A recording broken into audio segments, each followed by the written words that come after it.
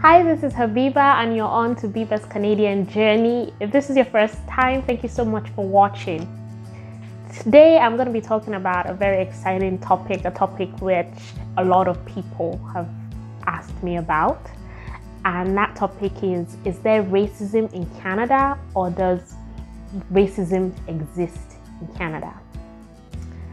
Oftentimes, you hear people say Canada is one of the most migrant-friendly countries in the world, or friendliest countries in the world. Actually, a recent poll did show that Canada is the most welcoming country in the world right now. If you're relocating to Canada as a permanent resident and you get to the airport, once you're done with your immigration, 9 out of 10, the immigration officers tell people, welcome home, suggesting that this is your new home, to stretch out that arm of friendliness. So Canada is, yes, considered as a friendly country, but people still wonder, does racism exist? Is there discrimination, or should I say, are immigrants discriminated in Canada? And so I'm going to answer that question today. So let's get started.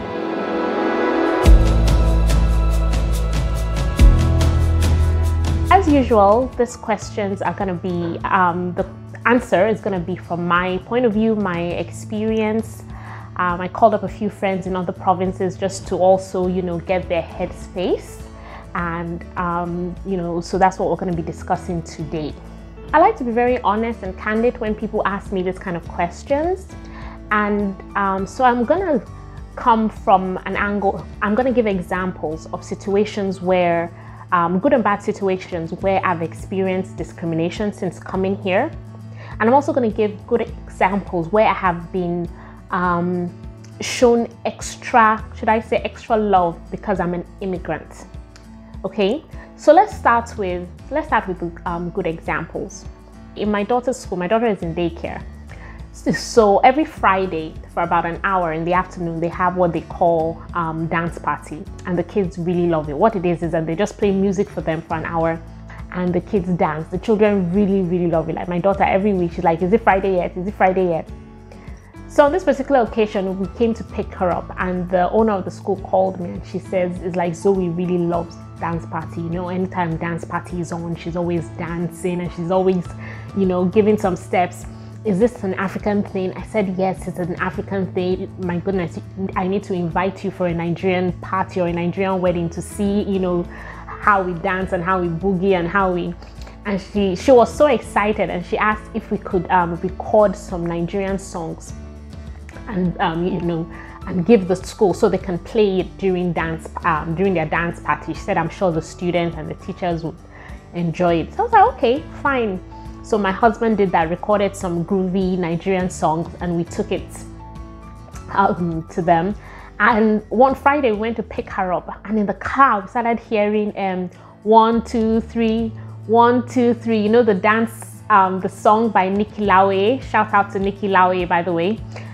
And we're like, where's that music coming from? Actually, I thought it was my phone or the radio. Then we just realized it was coming from the daycare. And we go in, and all the children are dancing, all the teachers, owners of the school, everybody, and they're like, this is groovy, this is nice, can we get some more songs? I was like, wow, it just made us feel very welcome. Another example is when we first came here and I was applying for jobs, I registered with an employment agency.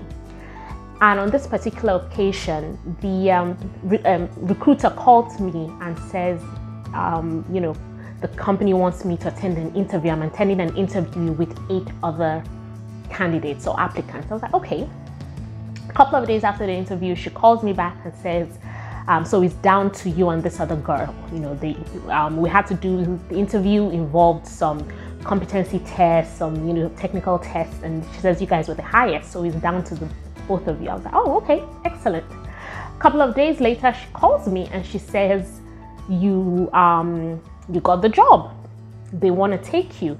So obviously I was excited, and I just said, out of curiosity, what made them choose me? Because a couple of days ago you had mentioned that me and this other girl, came top in the interview. So what was special?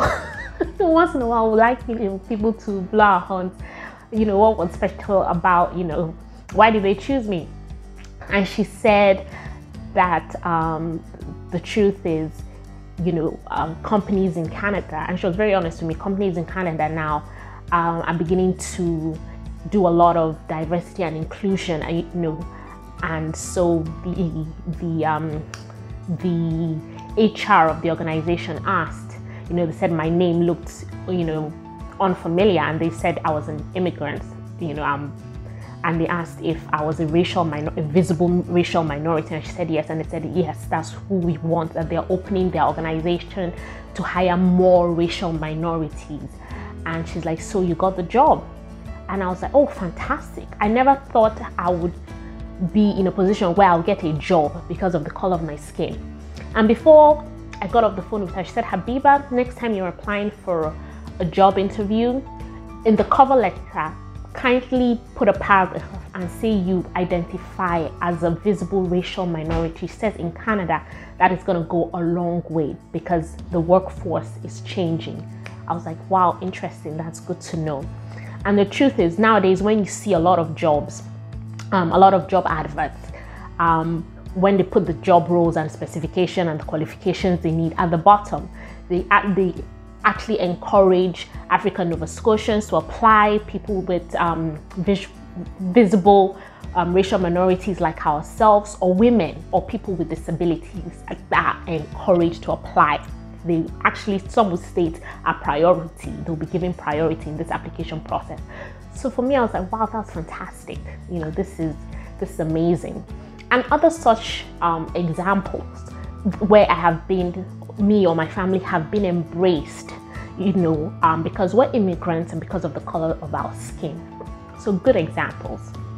Now, the not so good examples, or let me call it what it is, the really bad examples. The bad examples. I was talking to a friend and she reminded me of a time where she and her husband entered, they're Nigerians, they're black.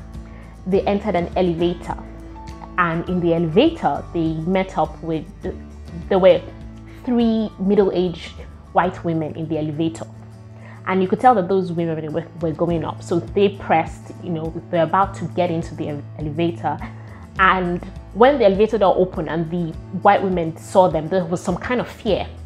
They knew the women had not reached their destination, but as soon as they got into the elevator, the women went out. Okay, now you can say, okay, maybe it is their imagination, maybe they're doing, okay. Let me give another example. This time, this was actually in the workspace. So I had started work. A colleague of mine's colleague is Caucasian. We were having coffee in the lunchroom, in the break room, and there was this new coffee machine, and we're eager to try it out, and we didn't know how to use it. And anyway, long story short, we made a huge mess. Coffee being spilled everywhere, hot water spilled everywhere, and instinctively we got kitchen towels and we began to clean. Without thinking about it, this colleague, she started cleaning the countertop. I started cleaning the floor because some hot water had spilled on the floor. And as I was cleaning, I could sense that there was someone behind me. So I stood up and I turned, and there was this middle-aged lady. And this organization I was working with was a very big one, different departments. And so I turned and looked at her because I was wondering why she was standing behind me. And in a very rude tone, very impatient, and she says, I'm part of the support staff or cleaning staff. She's been waiting for somebody. She's made a mess around her table, her cubicle, and she wants somebody to come and clean. Can I just go to her cubicle and clean? And it took a while for me to understand what she was saying. Like, I had to reboot. I'm like, where is this? What is going on? The things were not making sense. So I realized that, oh, okay, because of my color, and because my colleague was standing there with kitchen towels in her hands that were brown, soaked in coffee.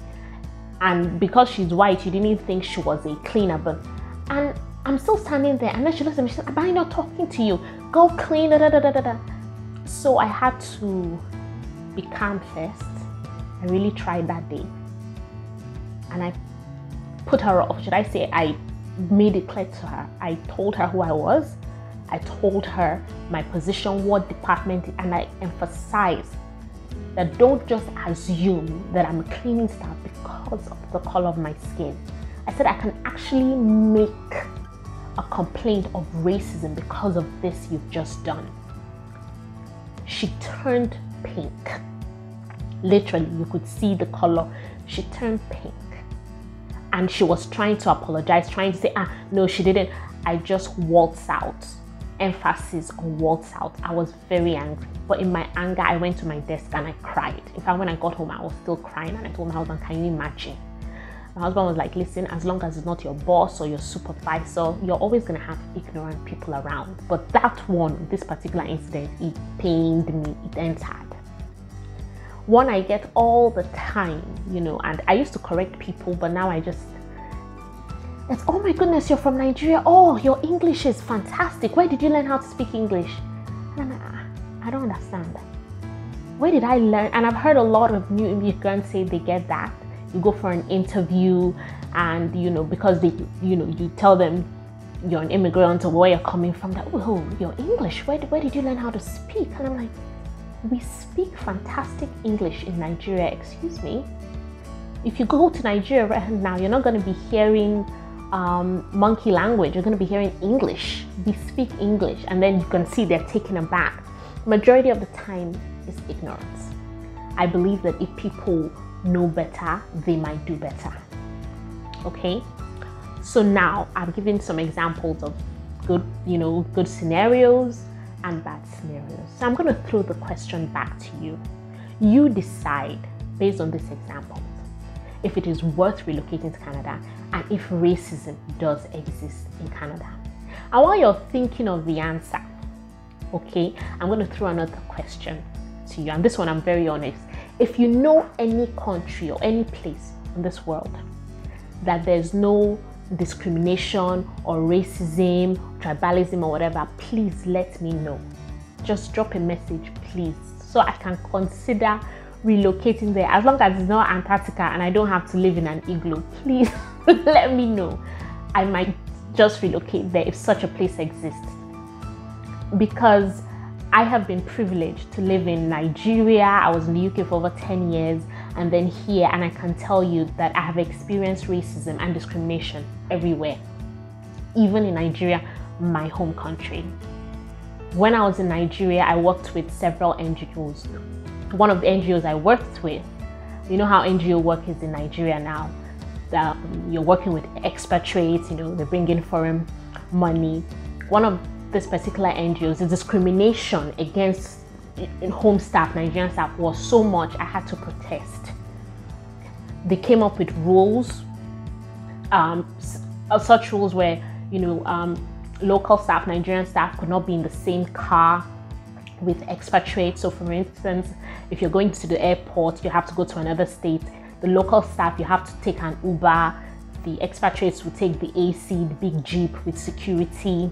Or when we go for work out of state, the local staff will stay in local cheap hotels and the expatriates will stay in the likes of Radisson Blu and Echo Hotel. And I was always protesting this kind of incidences. But for me, it was more painful because I'm like, this is my own country. This is, and then I go to the UK to school, the same thing. I remember once, it was after my master's or during my master's, part of the course, there was a work placement, and it was a school that was going to arrange the work placement. It was a mixed class, you had your, the EU staff, the British staff, EU students, the British students, and immigrants. And what we realized was that I was in oil and gas state, all the, all the EU staff and all the EU students and British students, they got paid internships. Their internships were paid. We, the immigrants, the Nigerians and the Asians, they gave us internships that were not paid. In fact, we got like the bottom of the, bottom pots internships. They either sent us to the school library or to the school. I was sent to the communications department of the university, doing the crap work, so to say, with no pay. So this, discrimination it's everywhere. It's everywhere. But for me, what is comforting about Canada is that you can see that, first of all, they realize that racism exists in Canada.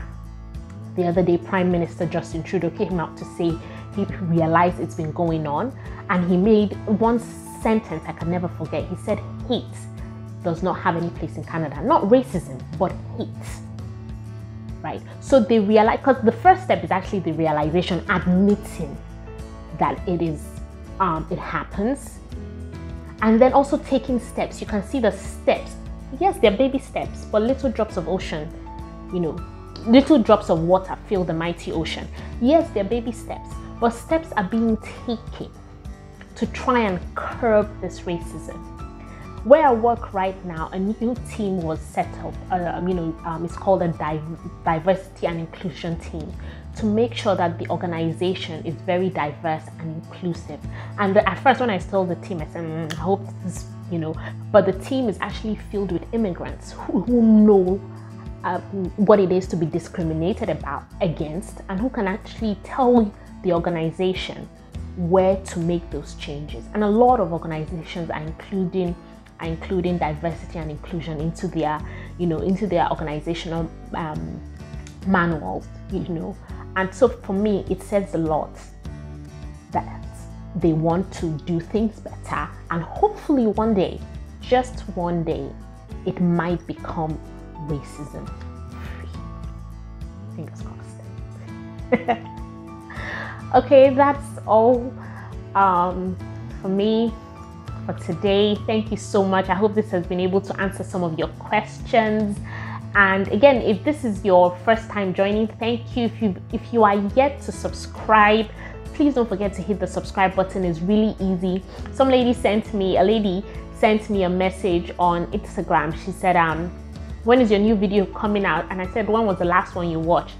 And she told me, and I said, I've had 2 other videos after that. So you need to subscribe so you can get notified when there's a new video out. Until next time, do take care.